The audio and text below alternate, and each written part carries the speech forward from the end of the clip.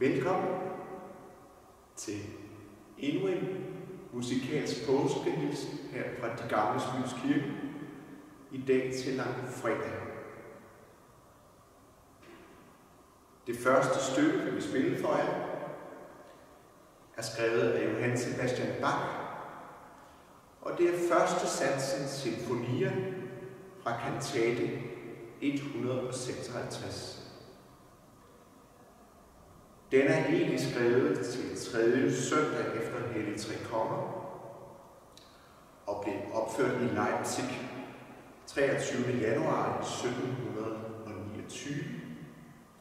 Men fordi den har titlen Ich stehe mit einem Fuß im Grabe, jeg står med en fod i graven, har vi valgt at spille den i dag langfredag. Satsen indgik tidligere i en obokoncert, som Bach havde komponeret. Men her kommer den med fløjte.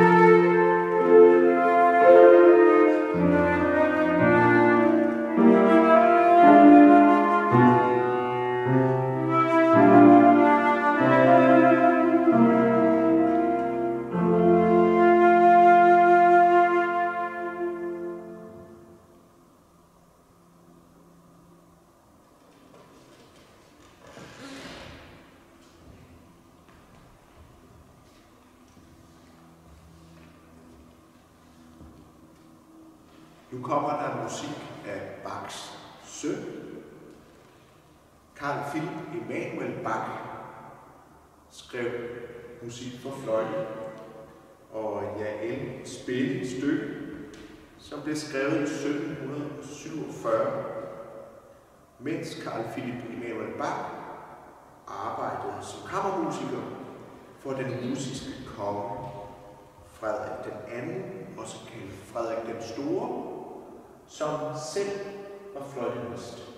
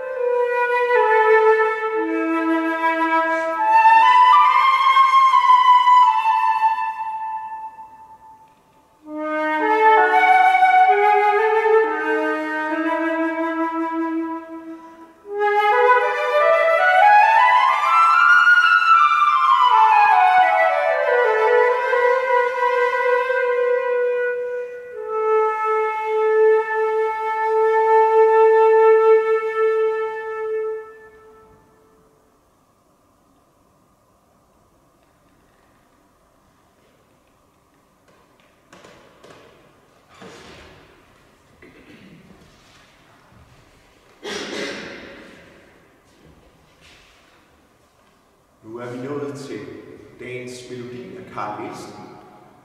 Og i dag er det Sænk på dit hoved, blomst.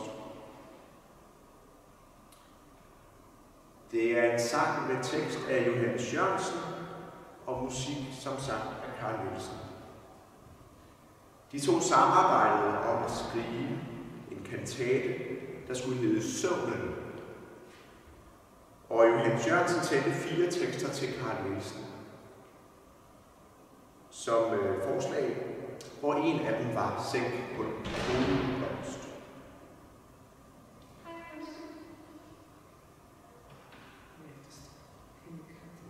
Nielsen fandt teksterne ikke passende som kantate, men i stedet som sang. Han forklarede et brev til J Jørgensen, hvor han skrev: men deres digte er så smukke, og jeg vil derfor meget gerne have lov til at komponere dem som sange, og som sådanne sangtekster er de mig ret inderligt tilpas. Nu var vi lige ved at besøge her i kirken, men vi filmer videre, synes jeg, og spiller nu for jer Sænk kun dit hoved, du blomst.